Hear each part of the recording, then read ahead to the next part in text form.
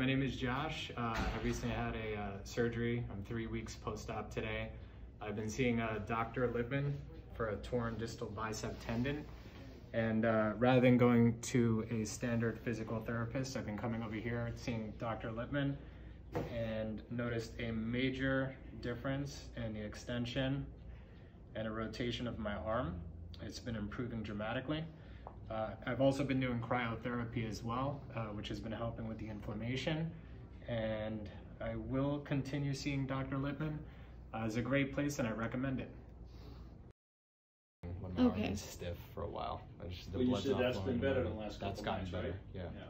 Last night I had a little bit, for some reason I'm getting it more so in my shoulder in this area than I am even here. Mm-hmm.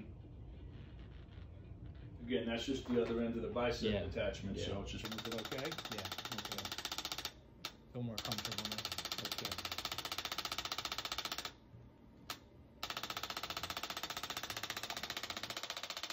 All right, so tomorrow's gonna be marked 6 weeks post-op, and I've been coming to Dr. Lippman now for about 3 or 4 weeks, and I am way ahead of schedule according to the doctor.